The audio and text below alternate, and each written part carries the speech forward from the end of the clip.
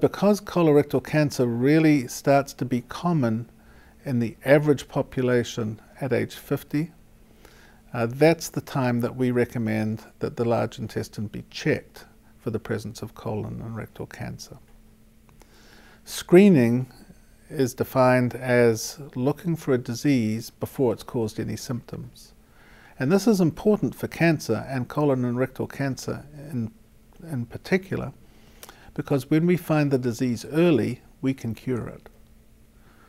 We stage colorectal cancer according to how it's spread. And you can have stage 1 disease, which is the earliest stage, stage 4 disease, which is the most advanced stage, where it's already spread to other organs. If we find colon and rectal cancer at stage 1, we can cure almost every patient with surgery alone.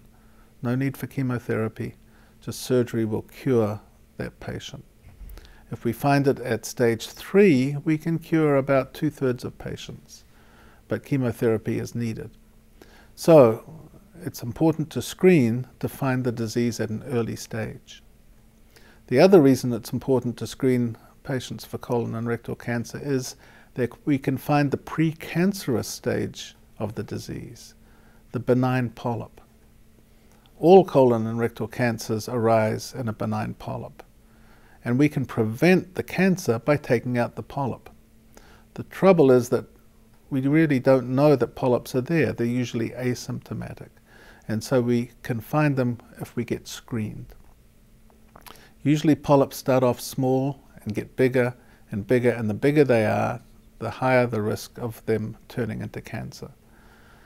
And so we like to find polyps of any size, but the small ones in particular don't usually show up on barium enemas or CAT scans. The only way to find those little polyps and take them out is with colonoscopy.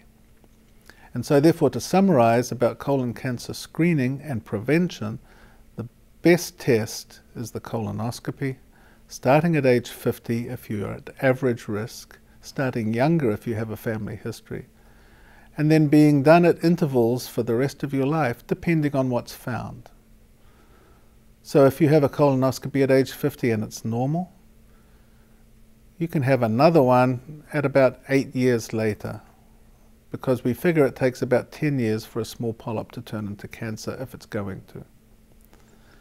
However, if polyps are found in your first screening colonoscopy, you can be happy and that it's possible you've been prevented from getting a colon or rectal cancer. But we need to check your colon a bit earlier, 3 to 5 years, depending on how many polyps you had and how big they were.